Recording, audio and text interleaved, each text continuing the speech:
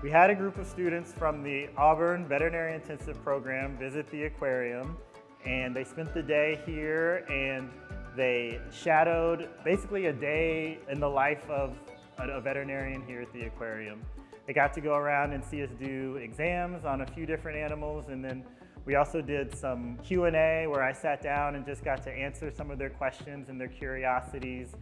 Just get them a chance to get some exposure and decide if this is something that they might be interested in pursuing for themselves. It's a program that's geared towards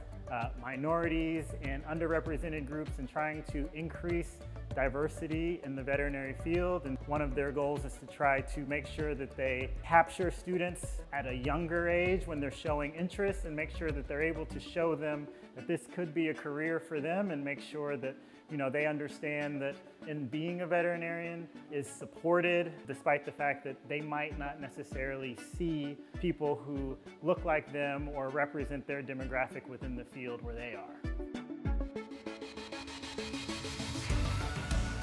I think that being able to see someone who is a representative of a minority in this field performing this job is important, because just because you know a job exists, sometimes you might not necessarily feel like it's for you, or something that you can succeed at, or something where your demographic is